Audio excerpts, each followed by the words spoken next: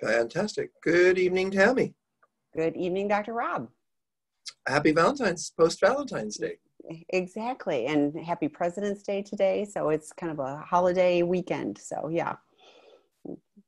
Well, I was working in our treatment center seeing clients today, but those Monday holidays a lot of people get, us therapists generally don't, but that's okay. Correct. Because I tell you, I learned so much from working today with the clients. It was just such a gift to me. So anyway, we're here to answer questions. I know that's the case. What do you got?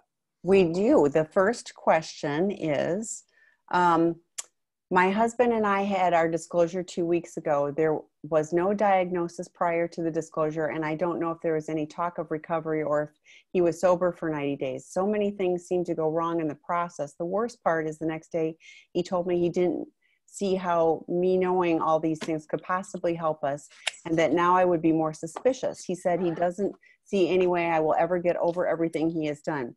He said the disclosure will cause more doubt, suspicion, and problems, and that he was lonely and didn't see any other way to get past that in a way that we could be happy and he can get what he needs. The disclosure itself did not contain anything shocking, and it mostly included things I already knew, which leads me to believe it wasn't complete. I did not see this coming. In the meeting, he said he loved me and was committed to making this marriage work. He's in denial and doesn't admit he has an addiction. Apparently there's a part two. During the disclosure, his lifetime of masturbation was addressed and he was very defensive. My guess is his denial, shame, and need to hang on to his masturbation was way too much for him, and he'd rather end the marriage than give that up. I wasn't angry after the disclosure, though I did need time to myself to process. I didn't give him any indication that I wanted our marriage to end. I think he was looking for reassurance, but I hadn't even had 12 hours to process, and I needed his reassurance. All I said was, thank you for your honesty and I respect your decision. Prior to that, I made it known that I would stick by him if he admitted he had an addiction. Since then, we've had coexisting very peacefully in the same house. He stopped showing physical affection and doesn't say, I love you anymore. I'm practicing self-care and trying not to hold on to hope that he will admit he has a problem. He's still wearing his wedding ring and doing things he's promised to do around the house but never has. Okay, there's a part 3. But then it seems like this is it. I'm sure there's a question in here yes, somewhere. I'm trying to get there. I should have pre-read. Sorry. He wants to stay active in couples ministry where we volunteer and has not brought up our divorce or separation. When I say we should tell people we are divorcing, he says nothing other than going to work. He's home all the time, numbing out on the couch to TV. We are having some nice conversations, and I think he's slowly moving towards me again. My guess is I called his bluff, and now he doesn't know what to do. I love him and accept that this is an addiction, has nothing to do with me. Good. I want to save this marriage and would support him through the difficult recovery process. But if he won't admit he has a problem, then there isn't much I can do. I know you can't force someone to admit they have an addiction. They have to want recovery for it to work. We should talk. Have you ever seen the addict want to end the marriage after a disclosure? What do you recommend moving forward? He has agreed to go through with the impact statement and write the restitution letter. It's very confusing. That is a lot. And I can understand why it sounds like you had an immediate response, Tammy. So what did you want to say? Well, like in that one spot, because I get this all the time, is like recovery won't work if you don't want it. And I think of how many people have come into Seeking Integrity and have been minimizing, haven't really thought they had a problem. And by the time they leave, they have a far better understanding of what's really going on and are able to accept responsibility, have dealt with some of the shame, et cetera. So, I've always been you don't have to completely be a believer before you get to start the work. Thoughts? I get that. Well, first of all, I just really start out. I wrote You're freezing up. book called Out of the Dog. I'm sorry? I don't know if you're freezing up or I'm freezing up. One of us is freezing up. Well, maybe I should break out.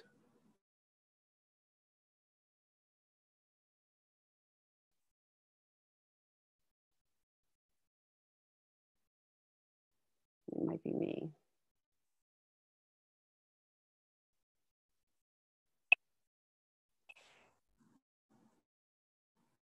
Oh, we're both freezing up. So So, it was both of us. okay. All right. Well, I left. And I see your, but yes, that's all good. So, okay. All right. Do we still have participants? We do. Yes, we're good. So yes. Okay. So So the question, I'm sorry, the question was, let me just say, I wrote a book called Out of the Doghouse to try to help men understand how to heal betrayal when they betrayed a spouse. And trust me, I don't care how good the therapy is or how compassionate your husband is. Men do not understand how to heal betrayal in women they have betrayed through infidelity. We just don't get it. I've done this for 30 years. It's why I wrote this stupid book, because men think that, well, I've done disclosure, so now everything should be fine, or I've done an apology, and they know it's not quite right, but oftentimes they have no idea how to make it right. And they feel that they've done enough, or you should be over it, or whatever all of that is. So buy the book, don't buy the book. But in my experience, men need guidance about how to find a place of humility and healing with a partner that they've harmed, a female that they've harmed. So that's just one little piece. I have to say, I really want you guys to know we volunteer every week, and we're not here to rope anyone into treatment. But when I heard your story, I thought, well, that's a guy who needs to be in our treatment center. And Tammy obviously had the same response, because it sounds like someone who's in a lot of denial and kind of invested, but kind of not, kind of like going through the work, but not really emotionally invested.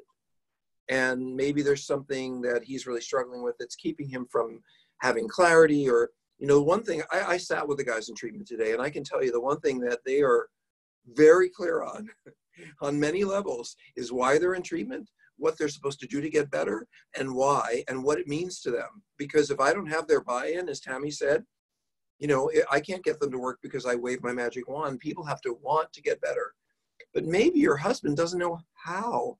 Maybe he follows his feelings instead of actions. It's always better to follow actions in early recovery than feelings. Do this, do that. This is good, this is bad. Maybe he doesn't know how to, or what the actions are. And maybe he doesn't know how to wake up to his emotional life. And he just feels, I think as many addicts do, like, okay, well, I've just kind of not feel, not do, not get emotional, kind of shut down in order to not act out. But that means also not being emotionally available to you. So I think it's a very confusing process, especially for men, because we're not particularly emotionally available sometimes anyway. So to be able to figure out how to heal things with you, how to re-engage a relationship, how to value the relationship, how to prove that we really mean what we say. And I'm hedging all this because it sounds like you really feel like there is something there and he is working, but you don't think he's kind of like not getting it.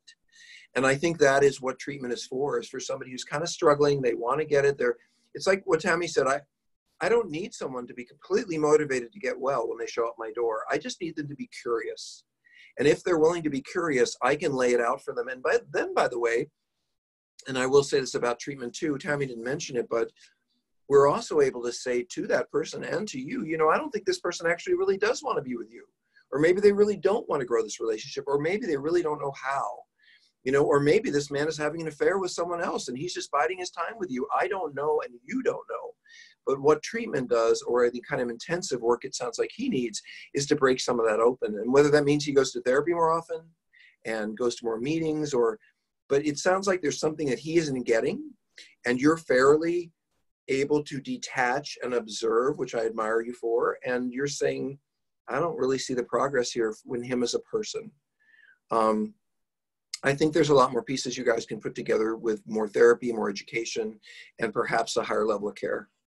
Yeah, and you wrote a lot, and I had lots of thoughts. But a couple other things that I thought of were, first of all, like the disclosure process. That is really clear. You drive separate cars, you do this. It's a process, and like it sounds like it was kind of messy, and there wasn't a whole lot of like there should be. Well, I'm going to take should, because let's take those out. But in the ideally, training that you have had, yes, thank you. Yes. In the training that I have had, my experience is that, there's a plan, and you both have expectations of what it is. And it really is that it's going to be a foundation on which you could build, like there's going to be this level of honesty. And I'm curious about his therapist, because if you're feeling like there wasn't everything in it that needed to be, you know, I'm wondering about his preparation work for it. So so those were a couple things. So, you know, yeah, an incomplete disclosure, we do hear about those. So I'm curious about the process. I would really recommend also, I mean, just simple things to do. Any of the couples online stuff that we do, or any of the open things like I'm doing here, why don't you both come? Why don't you express these concerns in front of us? Let us respond. Let him type something in. I mean, this isn't therapy, but we can expand everybody's knowledge and everybody's ability to learn from the situation you're in. And maybe he'll hear something that catches his ear. I don't know, but he's always welcome with you. And then the other thing that struck me was the staying active in couples ministry, where we volunteer and not brought up the divorce or separation. And that speaks, you know, to a level of dishonesty. Yeah, that it's like, I want to have this facade of that I'm like, oh, we're this happy couple and we're doing all of this, when that's not the reality. And that to me is an aspect of addiction, when I'm able to compartmentalize, and I'm going to be this person over here, and then I'm going to be this other person over there. So the incongruency, you know, in his behavior and in his actions and in what he wants to share. And you also nailed it when you said he's numbing out on the couch. And so I'm not acting out in my other sexual behavior, but I'm not doing recovery things. I'm just numbing out in a different way. And that speaks to addiction too. So I agree with Dr. Rob, would highly benefit from a higher level of care, whether it's much more involved with therapy, group therapy, et cetera. But, you know, obviously Seeking Integrity Los Angeles, I don't think there's a better program for dealing with these specific issues, you know, with the guys that come to see us. So other thoughts before I go on? No, let's move on. Okay. All right. Is there a link between eroticized rage and one's sexual template? And you may need to elaborate on what eroticized rage and sexual template is, please. So I wrote a blog. I've written a blog about this called kind of Understanding Eroticized Rage. What is eroticized rage? And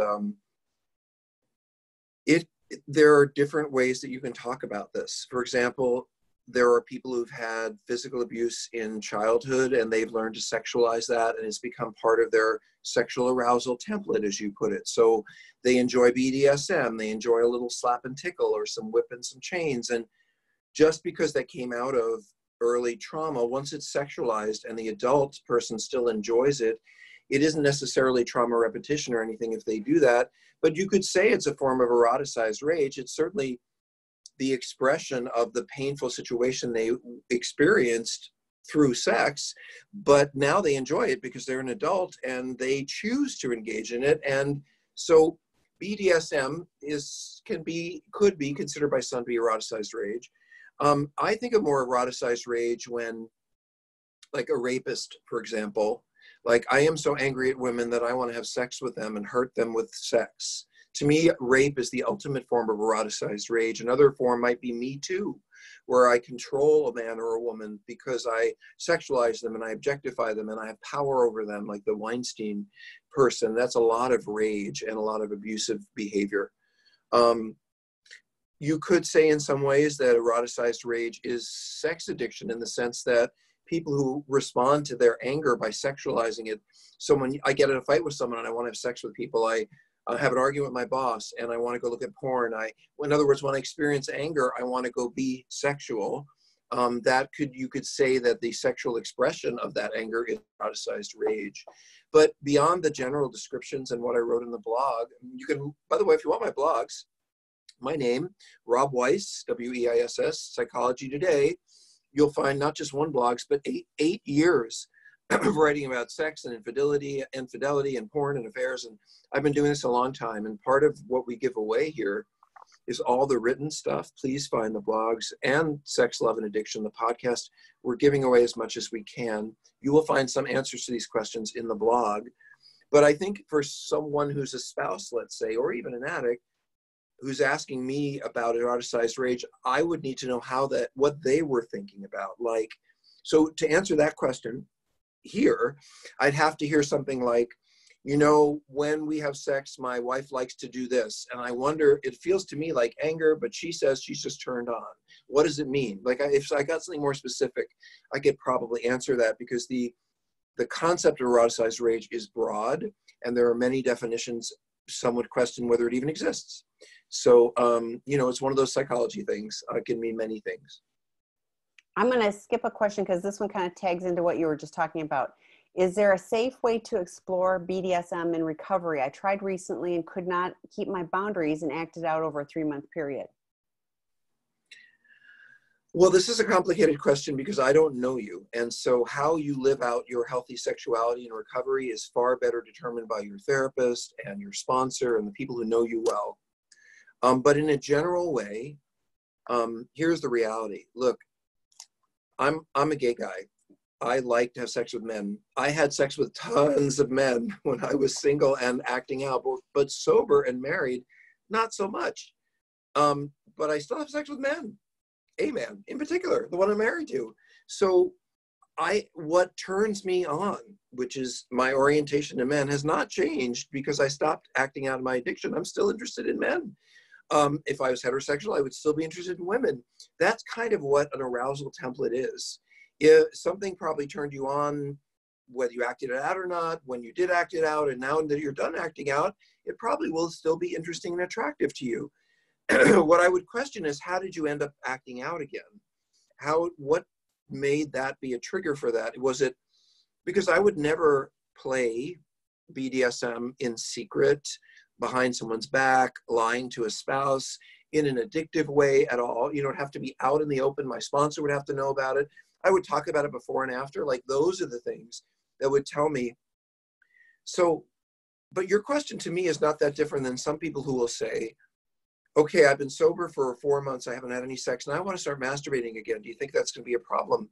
For some people, it really will. It will send them spinning into addiction. For other people, it's no big deal. They're not using the porn anymore, and masturbation is just kind of self-care once a week. I don't know what it is for you, but I do know that absolutely, yes, people can, in their intimate lives, bring play and sexual play and all forms of sexual arousal in, provided they're not acting it out in a way that's secret, without integrity.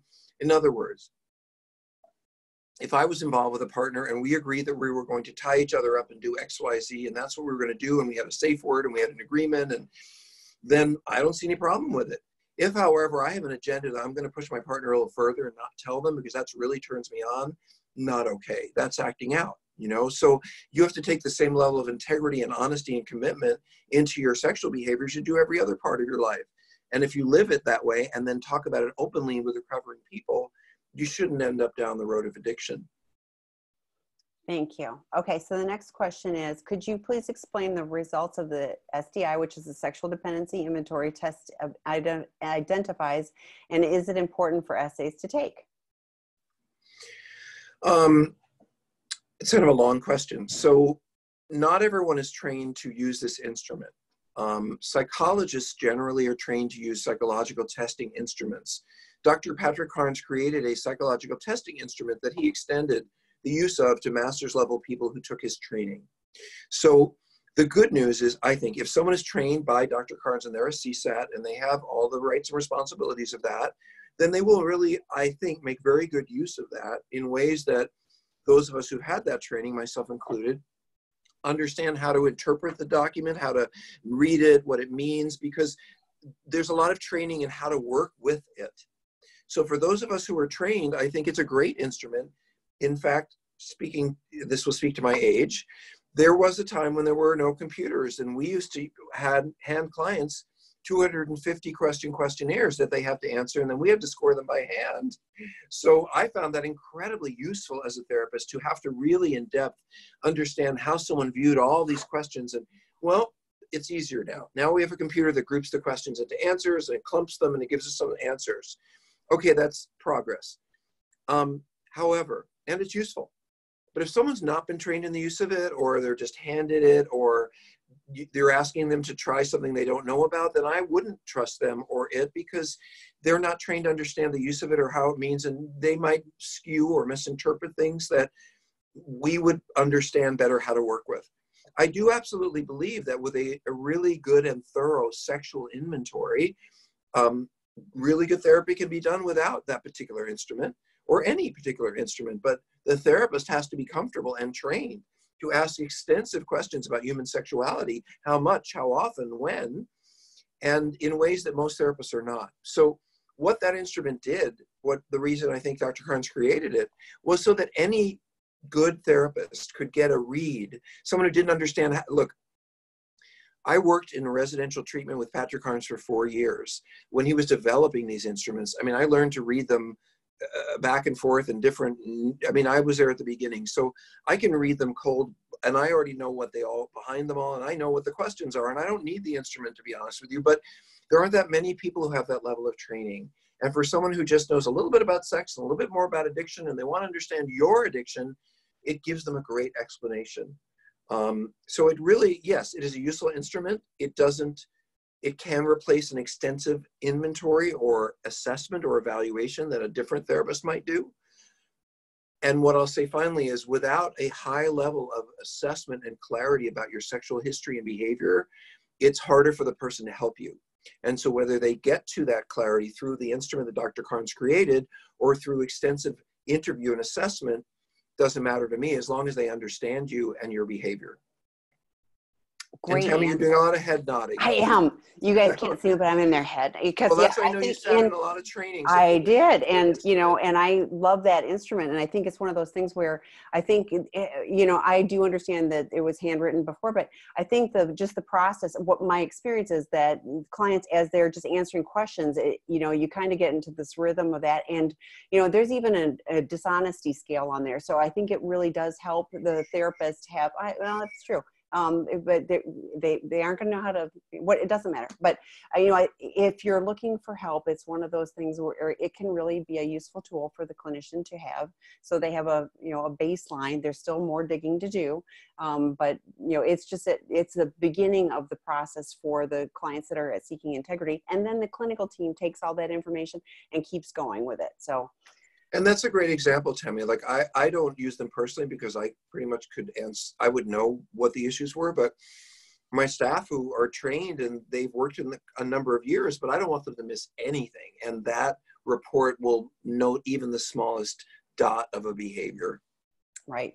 But again, like you said, in hands that haven't been trained, you know, then it's not like only wives, ineffective. husbands. Well, yeah, like I think it's horrible if a therapist gives the report to the client and whoever. I mean, like it's information that you don't really understand. It can be, you know, traumatizing and whatever. So done right, it's great. Done wrong, it's problematic. Okay, next question. We are very early in the whole process after infidelity has been found out. She is in the fog and does not know what she wants, but has begun opening up communication to some degree and has not filed anything that I am aware of.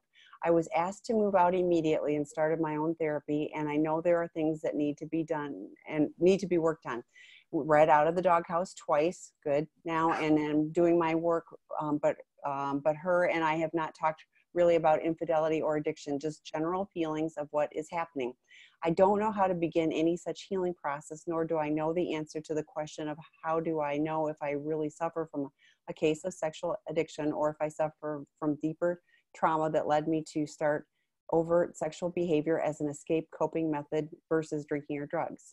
Okay, I have to stop here. That is sex addiction. I was just going to say that's the definition. So do you want to explain what you just read and why we're commenting like that? Do you mind? Yes. Well, yeah. What I say this all the time to people that are calling or emailing, that the acting out is the symptom. It's the underlying issues, whether it's, you know, the deeper trauma that you're talking about, you know, whether it's neglect, abandonment, you know, shame, however that came from. It's I don't like the previous question where now he's laying on the couch watching TV to numb out. It's numbing out. It's still the escape from uncomfortable feelings, not knowing how to deal with life in general. So if you're reading out of the doghouse and identifying with that, you know, there's a self-test too, and I'll put this in the chat. There's a self-test on our website that you can go take, and it will tell you, it's just a screening test. It's just a self-assessment. This is a very basic one. To see if you might be a sex addict. Yes, it will give you some information. So that's my 2 cents on that. But do you want to address the next? Yeah, I mean, I just think, I'm trying to think of a metaphor for you. You know, if, I just think it would be very hard for me to proceed as a spouse unless I really thought that you, as the person with the problem, had clarity. And clarity not only in terms of what was wrong with you or what you thought happened, but that you had a plan. I think many spouses are not looking to us, the person who's acted out, to say, oh yeah, I really screwed up, I must have a problem, yeah, I'm so sorry. They want us to say, I think I've identified a problem. I'm not sure. I'm reading these books. I'm going to this therapist. I've started going to these groups, and I'm going to learn about it. And, you know, I know we're separate, but could we start some counseling together? I mean, you need to have a plan. And if you don't know that you have a problem, then you should get your butt to a trained therapist, get to some 12-step meetings and read some books, not just out of the doghouse, because that's all about apologizing to your wife. I would read some more basic books on sex and love addiction to see if you actually have the problem. And then go to some meetings, not just 1 or 2 12-step meetings, but go to half a dozen to see if it feels right and if you identify. So I think there's a lot you can do. And if you're looking for a trained therapist, Tammy knows people in every city in the country and around the globe. We make referrals all the time. No, we don't get kickbacks for them. We refer to people that we respect, that we've known for 10 or 15 years and we think are great. So if you're looking for someone to help guide you as to whether you have a problem or not, write Tammy at seekingintegrity.com and we'll send you a couple of therapists. Just send us your zip code. We'll send you some therapists in your area.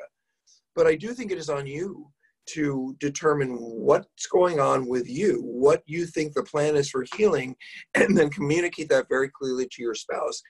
That's going to be more reassuring than both of you sitting in the mud together. You need to get up and start moving, and hopefully in the right direction.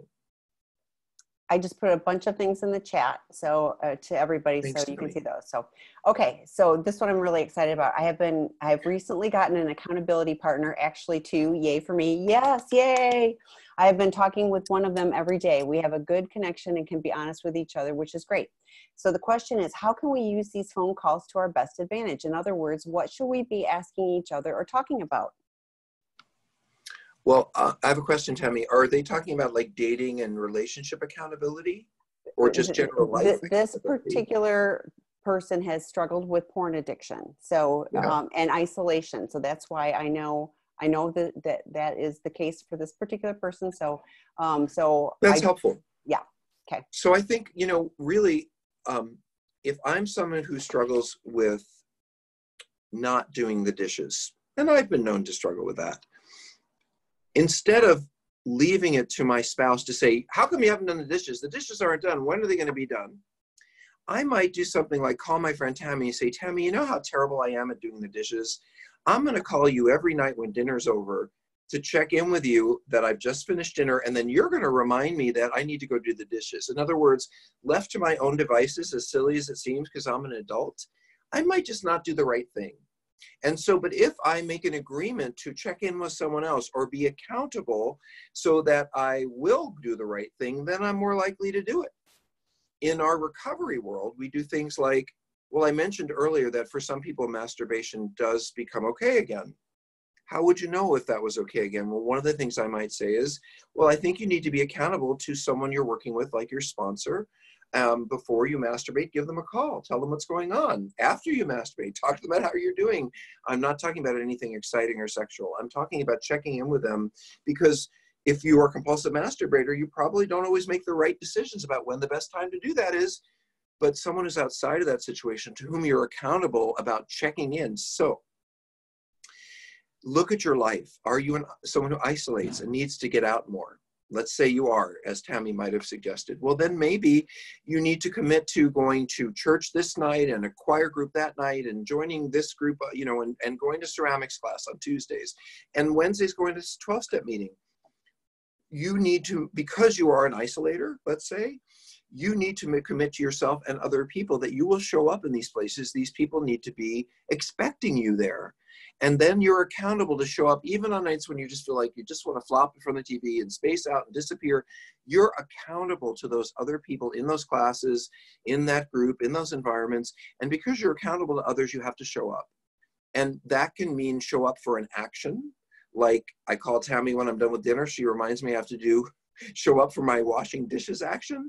Or it can mean for a problem behavior. Like, you know, I need to check in with someone before I decide to have sex. But having accountability to others is key to recovery, because one of the challenges of being an addict is we live in our heads and we say, well, I can get away with that. I can do that. I can not do that. And we detach ourselves from reality.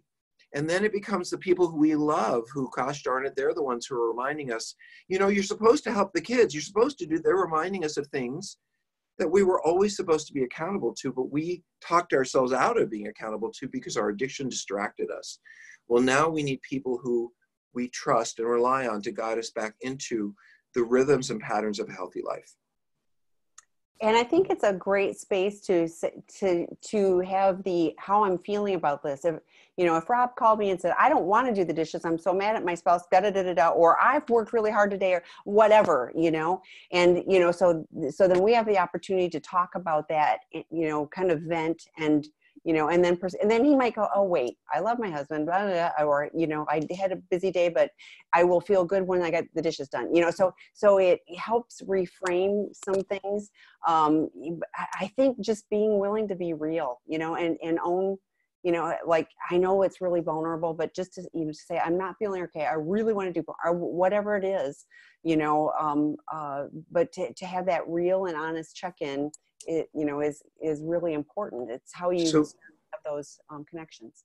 And I would say, Tammy, that an accountability partner in this program might look something like, I haven't dated in 7 years and I don't want to date now, but I really need to start. So I'm going to put up an online profile, and I'm going to have a friend help me design that profile and pick out the nice things I want to say about myself. And then I'm going to have them help me sign up for this dating thing online that I really don't want to do, because I know I'll never meet anyone. No one ever meets anyone good online, and I don't want to do it.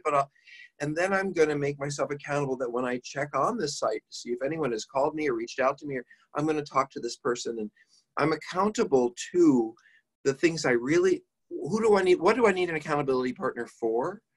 It's to hold my feet to the fire around things that I know are good for me, but I don't really feel like I will do them consistently. And so, or I know I can give up my own values and beliefs and spill into behaviors I shouldn't, but if I'm accountable to this person, they'll remind me of what's important to me, and I won't. Ultimately, all of this is about having other people in our lives to help guide our decisions and support our lives, which is what healthy people do automatically.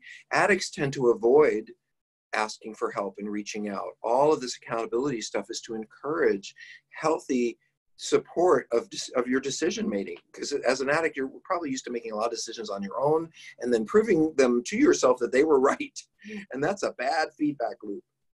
Yeah, Rob and I joke about first thought wrong, I mean, and we've learned, and most of the time I'm not in that space, but every now and then I'll go, ooh, I probably need to slow that one down a bit, and I need to check out my second or third thought. So having an accountability person, I have been just astounded where if I am thinking I need to run this by someone, now I've been around long enough to go, you knew that wasn't going to be the best thing to do, and you're looking for someone to go, no. So that's some great I think feedback from Dr. Rob about that. So hopefully that helps. But I'm really, really so thrilled. Good question. Yeah.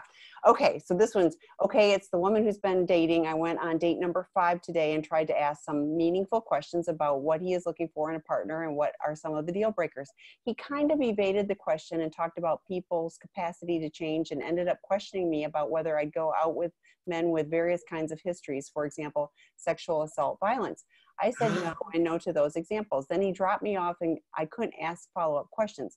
Now I want to run a dang background check on him. How should I go about doing this? Tammy, I think this is a woman's question to a woman, honestly, because she's asking about safety. I mean, what would you say to her?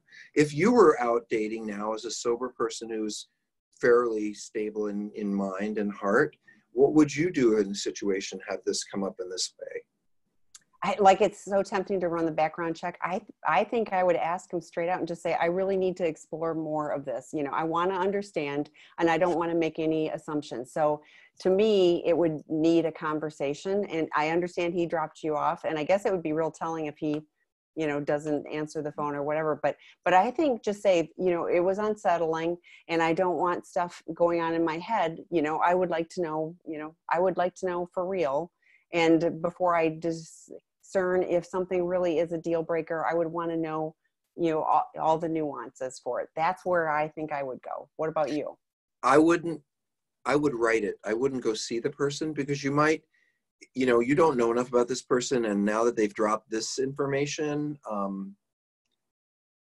look, I don't know why this is coming up, but I'll tell you, I went to a group once. I went to a group like training, and Okay. I was feeling really terrible about myself. And I said to someone something like, "Oh, I must be a sociopath." Well, before I knew it, half the room was like, "Oh, Rob's a sociopath."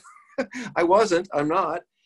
I think that you just have to be careful how those judgments and how you throw that stuff around. And on the other hand, if someone gives you information, I would pay attention, and I would not necessarily meet with this person. And I would probably write, and I agree with Tammy, very clearly and vulnerably, "I'm so glad you told me that you asked me that question, but it's unusual and it made me feel afraid, uncomfortable, whatever.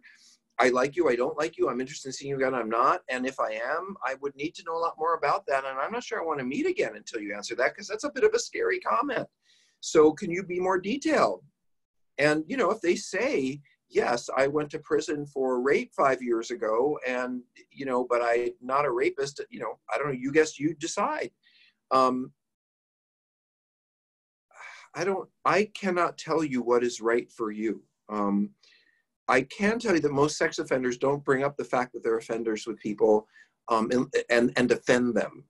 So the fact that someone's willing to bring that up tells me that in some way they want to move something forward, or they wouldn't be that open. And I do know, by the way, that sometimes people who are afraid of being rejected will throw out the worst thing in the world. Like, you know, "I'm on my third date. Listen, just so you know, when I was a drunk, I was a fallout, sleep on the ground. Anybody could have me drunk." And you're like, I didn't want to know that on the third date. Some people will do that just to make sure they don't get rejected. They'll throw out the worst thing possible. So I think you don't have enough information, but I would be cautious about how you gathered the information. I'm not sure I would necessarily meet with them again or let them have a house key until I have more information. Absolutely, be safe. But to me, I know the stuff I can make up in my head is, you know, could go way to the extreme, and it could be something far more benign. So I would definitely ask for clarity, and I think writing it out is a great idea. I also think, by the way, we do live in the 21st century. I'd not say, sure, I'd run a background check, but I would absolutely Google this person Sure. and see, and I would go 2 or 3 pages deep, because sometimes the first stuff that comes up is just very recent, and see if there's anything of concern. I think that's anybody who's going out physical contact with another human being should probably know a little bit about them before they go out. Why not? You can. Okay, so there's a question over in the chat. When is it appropriate to start working on trauma work in recovery? Do you slowly integrate it into your therapy sessions, or wait for a certain period of time and then delve into it full force? So I want to ask you this question, because you know, it's funny, Tanya, this came up when I was doing that share at that 12-step group on Friday. Mm-hmm. Someone said, you know, when do I do trauma work? And so, you know, I got in and I answered the question, but when I thought about later was, well, what is trauma work? I mean, what do they think trauma work is? What does trauma work mean? Because, and before I ask, I think some people think that trauma work is somehow detached from the rest of therapy. Like you go off somewhere and you do trauma work, or maybe only specialized therapists do trauma work. I mean, I don't know what that person's concept of trauma work is. I know what it means to me. And I can answer the question in terms of what it means to me. So I can do that. But let me ask you, Tammy, when someone says, "Oh, I want to do some trauma work," what does that mean to you? To me, it sounds like they've identified things that they perceive as traumatic, and they want to work on not having the physical and emotional response to that particular thing. That's what I've done. I've had issues where I've gone and done EMDR on specific things. I mean, that's Right. what it ended up being for me. I know our work is trauma informed, but I No, also, we do trauma work. Trust me. right. I agree. But, you know, when my experience is also that often therapists want to delve right into the trauma until somebody Right. has stability and addiction. All of that is just triggering. And so then so it's like, how are So you finding the right balance? I think I can answer this question. Okay. In a couple of different ways. I remember Tammy being in therapy years ago, And I was working really hard. And this therapist said to me, you know, Rob, I have this feeling, hold on, I'm going to make a little more light here now. The sun is going down. The therapist said, I have this feeling, Rob, that in therapy, that you're looking for it. And you have this belief that when you find it or figure it out, that everything is going to change. And she was right. I was like, in my mind, and this is maybe 3 or 4 years into therapy, I was thinking, I'm going to find out my mom did this, or my dad did this, or that happened to me. And that means I'm going to grow a whole lot. But that's not really how it works. We heal in little bits and pieces and fits and starts. And sometimes trauma from a certain part of our life is the right time to work on it. And then other times not. And so for me, trauma work, what it means to me, first of all, recovery from addiction is trauma work, because addiction is ultimately a maladaptive symptom of underlying trauma. People who don't have trauma don't struggle with intimacy, relationships, sexuality. They don't drink to make themselves feel better. They turn to friends. So there is an emotionally broken piece of every addict. But how we work that out and what that is different for every one of us. And this idea that you need to dig into trauma and get in there and kind of root it out, and like, that's not really what we do. And I would not suggest any good therapy really does any of that. What we're looking for when I talk about trauma work is, how does anything from your past interfere? How is anything in your past interfering with what you want today? You don't enjoy sex with your partner. You start fantasizing about other people, or you blank out, or porn runs through your head. Well, maybe that's a trauma response. You disappear or dissociate during sex. We could work on that. Maybe when people get angry at you, you kind of space out and disappear and don't know what to say, and you get a little dissociative. We could work on that. That's a trauma symptom. But the goal of doing trauma work is not to uncover and rip open and pour out a lot of acid and then we're all cleaned up. It's not like lancing a boil.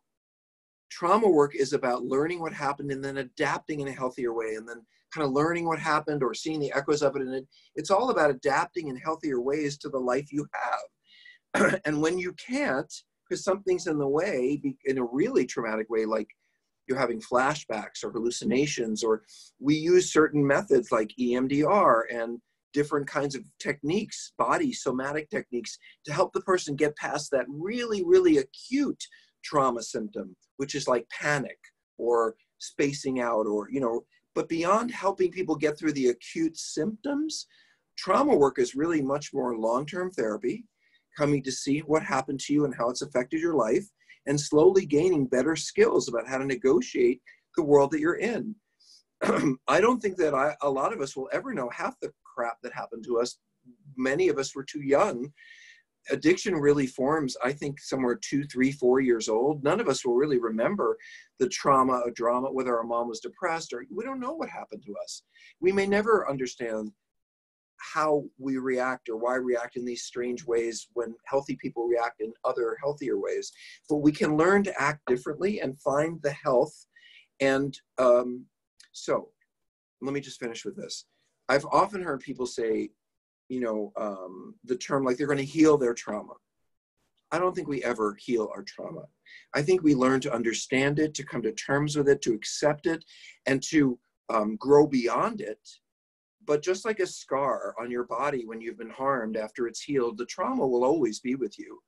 And that's part of why an addict always wants to act out, because an early part of our brain just wants to run to something else when this sort of trauma symptom comes up.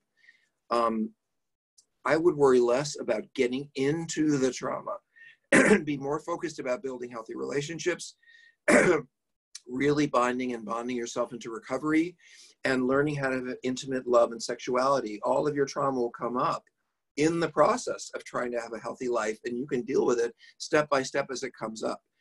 For me, and I've lived through this period in the therapy field in the 80s and 90s where we thought everything was about trauma. What I see, people who delve into trauma and they're not building skill sets for a healthier life, they get less functional, not more. Tam, I have to close the door because it's getting chilly. Yes. I'll be right back. Well, and I wanted to tag on to this because you mentioned the like knowing and understanding things. And I remember there was somebody that was emailing, and it was a partner, and it was like she was trying to figure out if she could just figure out all the reasons why he was struggling, then he could get fixed or whatever, you know. And I was like, head knowledge doesn't translate to, you know, like you could have all the head knowledge here of, you know, like even if you could somehow figure out everything, first of all, it'd be overwhelming, but second of all, that isn't going to change how I react and how I behave, you know. So it's less useful. And I love what you said too about the in layers, and you know, and keep working on. There was stuff I've been in recovery, you know, a few 24/7s, and like there was stuff just a couple years ago that I like, it was finally time to deal with it. Like I could not have in early recovery even identified it, let alone dealt with it. And it wasn't like this, oh my gosh, but it was just stuff that was niggling. And I was like, this is not serving me well. I have a fabulous therapist. I called her up and said, need to schedule some, you know, and went for a little while, did some EMDR, you know, and have not had the visceral reaction to that particular situation, you know, since that time. So, but do I think all my trauma is gone? No, I wouldn't be surprised if in a couple more years I'm calling my therapist and going, got something else. And, you know, I mean, I'm just willing to go through the process and deal with things as it comes up. So, all right, next question. Can you explain to me what the purpose of pathological narcissist on the planet? This is a serious question. I tried everything to be kind and loving, be firm, set boundaries, take distance, be cold, but nothing is working. Are they only here to destroy the people that they care for them? Well, I think this is the wrong question, because the person who's asking it is still focusing, or is so focused on the troubled person. Even if you're asking what is the purpose of them on the planet in the evolutionary scale, that's the wrong question. The question is, why am I spending my time and focus trying to understand someone who cannot give anything back to me? I don't know anything about who asked this question or what their situation is, but I will say that this is the wrong question. If someone is pathologically narcissistic and they don't choose to work on it, to come to terms with it and to be a better person, then I don't want to be around them. And how I take care of myself and how I'm taking care of myself are the right questions, not how can I make them better. So I won't answer that one. Yeah, I'm with you. Okay, next question. Dr. Robin Tammy, I'm a female sex, love, and fantasy addict. Before I was aware of these addictions, I worked with a non-CSAT therapist for 3 years. She never mentioned sex, love, or fantasy addiction, but she suggested that my obsession and anxiety around my what would be qualifier were indicators of me being gay or bisexual. How do I discern my attraction to others as genuine romantic sexual attraction or my addiction acting out? I have little experience with dating relationships, and my sexual addiction is mostly use of porn and compulsive masturbation. My fantasies involve people of all genders. Despite being in recovery community with a CSAT, group therapy, and 12-step meetings, I still feel just as confused about my sexuality as I did before I started recovery.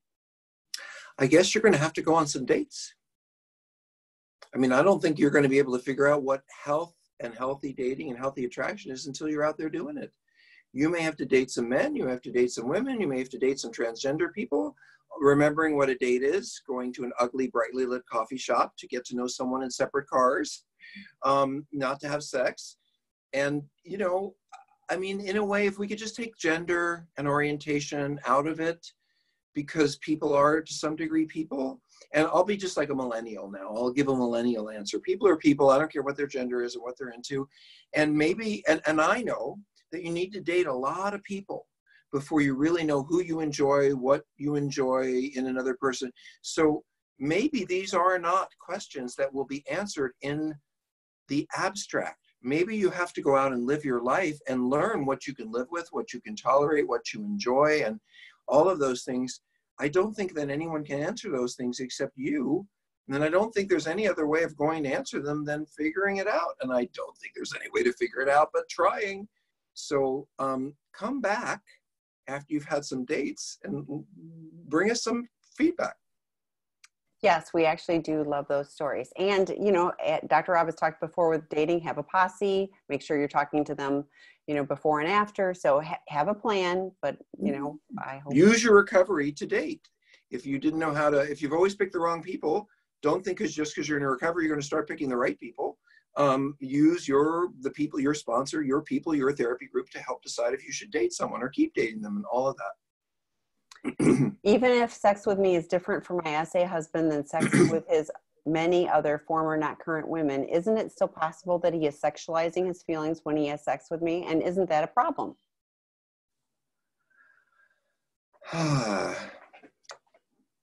Well, that sounds like an intellectual question about an emotional situation. I would say to you, I was working with you, when you are with your husband and you are making love, if you feel he's not with you, why don't you ask him? Why don't you stop and say, honey, I feel like you're a little distant. What's going on with you? Or are you present now? Or it is not unusual for sex addicts to struggle with intimate sexuality. It's terrifying for us. Intimacy is terrifying for us, no less sex. It's so easy to have sex with strangers, so difficult to be lovingly sexual with our partners. And I know guys and women who fake it till they make it because they don't know any other way of getting aroused. So they do just kind of squint their eyes and think about their porn. And it may not be ideal for you. It may not be where they want to be, but they don't know what else to do. So you, as a loving partner, might take this person by the hand and say, where are you right now? Can we stop for a moment? I feel like you're distant. These are things that you can do in the process. But I will say this to you. I feel like you're looking to get inside someone else's head. And that's an intellectual exercise. I would ask you more, how do you feel when you're with your spouse and you're making love? And if you don't feel like this person is present, then stop, follow your feelings and say, I feel like we're not really together in this moment. What's going on? Because I think the guesswork, it's the same kind of guesswork that every betrayed spouse does, but this kind of guesswork can really F up your sex life. And I think the only way to get it answered is to be real and in the moment and talk to the person you're worried about, which is your spouse. So the next question, can you speak more about I'm one person over here and another over there, and how it relates in addiction, the dishonesty, so the incongruence that we were talking about a little bit ago? Well, I guess I'll put it this way, because since people were talking about narcissism, every addict who's active in addiction is narcissistic by definition.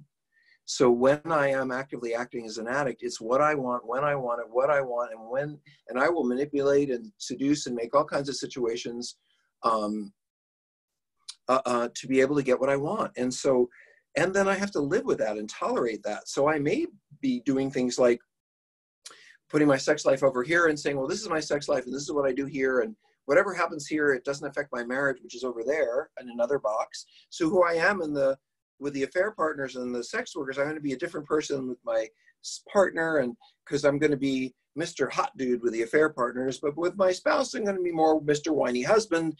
And then at work, I'm going to look like Mr. Cool Guy around women, when actually it's all about integrity, which is the name of our treatment program, right? I named our treatment program Seeking Integrity. And I don't know if Tammy knows this, but did you know the program I had at Life Healing Center years ago was called the Sexual Integrity Program? I did not remember that. This word has haunted me because the word integrity is what our healing is all about. Integrity is about bringing separate parts together in a whole. And when you are an addict, you are living one life over here and one life over there. You're telling lies to this person and hiding this from that person. And there's no integrity there. It's all disintegrated. You are disintegrated.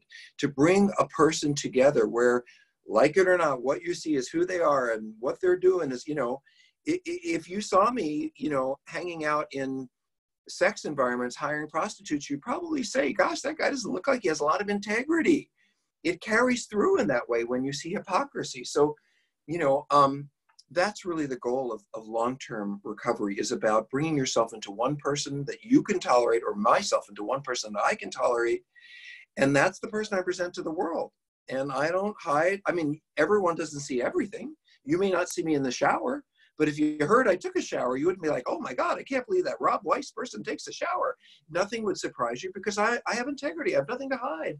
And if it's really, really private and really personal, I'm not hiding it from my spouse. I'm not hiding it from my therapist. There aren't two of me anywhere. It's just levels of me that you get to know about. I think that's how I think about that question. Yeah, I think that's yes, the levels of me, because I don't share everything with everybody, but You know, basically what you see is what you get. And, you know, you're not like, though, to speaking to the other one, it was like, I'm going to have this facade with the couples ministry because I want to look good and, Right. you know, and doing this. But in reality, like, you know, couples ministry, because we're ministering to other couples, but our marriage is falling apart. So that is incongruent. That is two behaviors that Out don't of integrity, go no together. integrity. Exactly. So, By the way, I wanted to say something. I'm glad you brought that up a second time, Tammy, because that really bothered me. I had a spouse in treatment recently who said, more or less, that she'd been asked to go to so many company dinners with her husband where, you know, there's a big picture of the family in the background and she's supposed to be, and everyone says, oh, how do you have such a wonderful family life when your husband works so much, or whatever she was supposed to do. And she hated herself for having to stand there event after event and be the happy spouse when she knew that her life wasn't like that and she knew what he was really doing. So I want to tell to any spouse who has stood behind your man or your woman living a lie that you don't have to do that anymore. And one of the gifts of this process is you never have to join someone else in their lies, not to protect them, not to make them look good, not to, you know, if you want to, that's on you, but it will never make you feel good. And no one who cares about me today would ask me to join them in a lie, especially one that makes them feel so personally hypocritical. And if I were you, my friend, I would never do couples ministry with this man again. Not because you aren't good at it, not because you two can't help people, but because you do not want to live a hypocrisy and a lie with this man in public in front of other people, because you know that it isn't true. And that's enough for you to say, I don't want to do this anymore, no matter what you think. So the next question is, I'm super sick, all caps, of hearing you have to want to get better. For many years, I've asked, how do you want to do what you don't want to do? I know I need, should, better, etc. want to get over my addiction. No. And to some extent I do, No. but honestly, it is so difficult and painful and feels so hopeless that it is very hard to want whatever that means to deal with the pain and frustration of recovery. And as an addict, of course, I enjoy acting out. It's the only time I feel okay when I escape, and when I'm in the escape zone. So again, how do you want to do what you don't want to do? So I don't think you can do what you don't want to do. And I don't think that you're done acting out. Because for me, and for the people that come to treatment, I think a lot of times the pain of what they've run into, the wall that they've hit with their addiction is so huge. I'm going to lose my family. I'm going to lose my all self-respect, standing in the community, whatever's important to you, you're going to lose it. People who are in that situation and really understand they're going to lose their spouse and children, they're not worried about what they want or don't want or feel. They are committed to changing their lives because they don't want to have more losses. So if what you're doing is working for you, I think you should continue. No addict like a happy addict, I say. And when you're done with your addiction, because it's done with you and spit you out on the rocks and you're lying out there to dry and you don't see how you're going to get through another day, then you're going to seek recovery, not because you want to, but because it's the only option you have. Because all the other ones are dark or sad or lonely or empty. It seems to me like you have too many choices here. So I say, go have fun. Listen, if it still worked for me, I'd still be out there. If Tammy could still drink, she'd still be drinking. I'm sure she would. But in our addictions, we got to a point where we understood, at least I understood, that what I was doing was intolerable to me as a human being. It was intolerable to me, to the people I cared about. It was intolerable to me about the people I was having sex with. I could no longer live with the person I had become, or that I had to be in order to live that life. And so you seem like someone, with all due respect, who still feels pretty comfortable with yourself in your addiction. And I say, good on you. Go live it. Go forget the recovery stuff. What a pain in the butt. Who would want to do all this hard work unless you have to? Because I don't think recovery for any of us is really about want to. It ultimately becomes about, I have to live this way. And you're not there yet. So good Lord, go have fun with your addiction. You're in the wrong room. My response. Well, and my thought was, you know, the only time I feel, I mean, I remember that. I actually remember being the only time I was okay was when I was in my acting out. And I don't feel like that anymore. So I think that's the difference is, and addiction recovery is terrifying. It's so scary. You wonder if it's going to work for you. And It's then like having your skin peeled off. well, but then it's also just as scary to think about, if it does work, then what? Because, if the only time you feel okay is when you're acting out, that, like, what are you supposed to do? And that's what recovery taught me, was what I'm supposed to do. And I don't feel that way anymore. I feel okay, like, all the time, even when I'm having a horrible day or bad moments or whatever. I still am.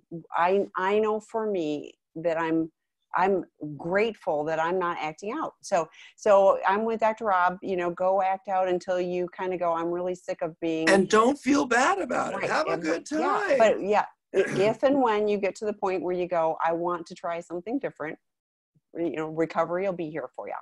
So it is absolutely true, without question, that everyone who really gets this work gets it because they have gotten to a point where they just simply do not want to live the way they're living.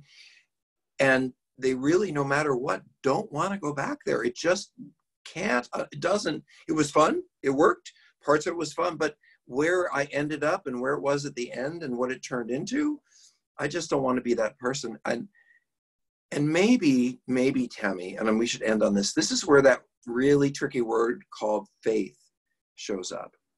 That maybe you are someone who needs the faith, as if Tammy and I sitting here helping people, being articulate and in our lives and alive and present and whatever you perceive it, if you have some faith in us, because we have been where you are and we made a decision that the way we were living was intolerable. And step by step, moment by moment. Now, if you ask me, would you rather act out? I'll tell you most days of the week, yep, that sounds like more fun, because acting out is more fun than living your own life in the moment. Life is tough. Being an adult is difficult, but the long-term satisfaction, I wouldn't trade it for anything. And what Tammy said is right. If the only thing that really brings you happiness and peace and is acting out, then that's your life, and you get to embrace it and accept it and live it. I just question if that's the life you want. Thank you very much, all. I will be online next week, later in the week, on In the Rooms Friday night. Thank you, Tammy. And for those that we ran out of time, I apologize, but ask early next time. Or drop us a note. This is Tammy at Seeking Integrity. I'm Rob at Seeking Integrity, and we hope you have a great evening. Thank you. Bye for real. Thanks for your time. Bye-bye.